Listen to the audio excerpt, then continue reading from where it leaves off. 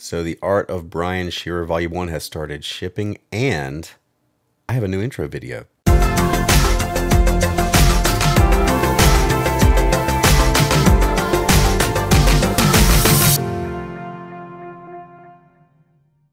So I spent today taking my header that I'm using on all my social media platforms, and I've realized someone told me that they were reading Way in the Last, and they found me in here, didn't realize I was the same person, and that's kind of a branding problem. So I've made a header with Optimus Prime and all the characters that a lot of things I've worked on and commissions and things. It's at the top of the thing. You've seen it, and you just saw it in the video.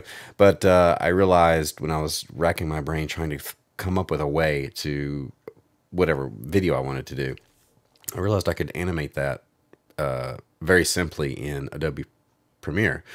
So, which is the software I use for doing these videos when I do it on the computer, not the phone.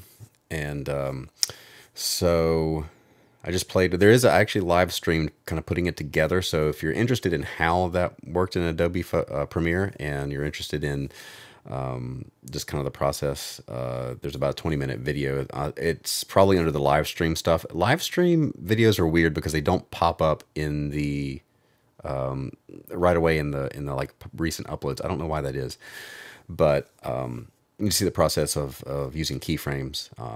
And if you're interested, it might help you. So I kind of blunder along figuring things out. I'm trying to do a little more animation kind of thing, stepping up the game here at the Brian Shearer YouTube channel. Also, the Kickstarter for the art book. Where's my art book? Here it is. I shipped one, so technically it started. Oh, I'm sorry, I forgot how to focus because I'm moving around here. So, Art of Brian Shearer Volume 1. Every book gets a sketch, custom sketch, character of your choice. And it's 116 pages of art and different things, a little commentary, and a bunch of different things I've done. So I panicked for like half a second in the post office because and I'm sorry, but I'm moving around and the camera keeps refocusing. I'll try to be still.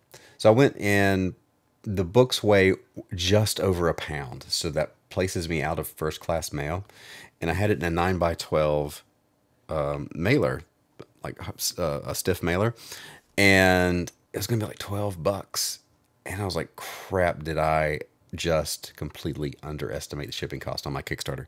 Fortunately, a very competent postal worker grabbed a flat rate like bag and just put it over it. She said, if it fits in this, it's $7 or $8, whatever. It's cheaper. It saved me $5. It was within the range of shipping costs. It fit, so I'm good to go. The other commission stuff will be the bigger ones will be like shipping commissions. I think that'll be, because this will be 11x17. So anyway, I've started shipping that stuff, and I've got some commissions to mail out. So some of you are waiting on commissions, and I am open for commissions for New York Comic Con and Baltimore, which is a month away, just about. And tomorrow I will be in, tomorrow and Sunday, August 18th and 19th, I'll be in Charlotte at the Charlotte Comic Con. So that's just a little, business stuff. So I've started live streaming, and I've realized that as I've live streamed more and am doing more videos, there is a discrepancy between my subscriber count, which is going up, getting higher, but my views are getting lower. Not low, but they're not really going up. They were up, and then they're very slow to climb. I'm only getting like a few hundred on the vlogs and things. So I'm trying to get better at the video end of things, and that's the thing about being freelance. And I've done vlogs on this before, is that you're the factory that makes the thing over here, and then over here you're the marketing department and the shipping department. And whenever shipping goes to work, the factory shuts down, and whenever the accounting and marketing works, the factory shuts down. But when the factory's going, marketing shuts down, because it's pretty much just you. I do have help with my friend Chris. Those of you who watch the channel know Chris. He comes over and helps me a little bit here and there.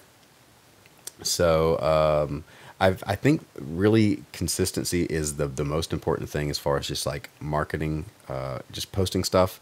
I found that I posted a lot of art on Twitter last night. I was just kind of hanging out and going through old folders, and I was just posting like a lot of stuff that I've posted 2 or 3 times before, right?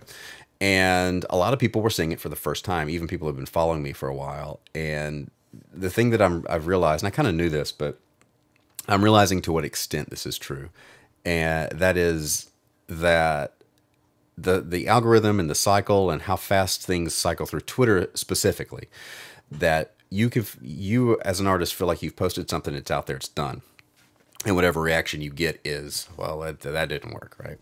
Well, you have to keep, like, don't spam it, but maybe once a quarter or twice a year, or go through and repost things, because there's a lot of noise out there, and I think that for me, just get tired, not physically, but just mentally, it wears you down because you feel like, oh, I got to do this again, I got to post this again, got to do this again, got to do this again. Well, that's, yeah, you do. So the thing to avoid is, once you start feeling like you don't want to do it anymore, is probably when you really need to push through and just get in the habit of putting your stuff out there. If I was more organized, and if you're a more organized person, this might work for you. I know I'll never do this, but have a schedule of, when you're gonna post things, like every month or whatever. Maybe I will try to do that. I don't know. So anyway, just a few thoughts. I am going to try to get things together for the show tomorrow. Check out some of my other videos.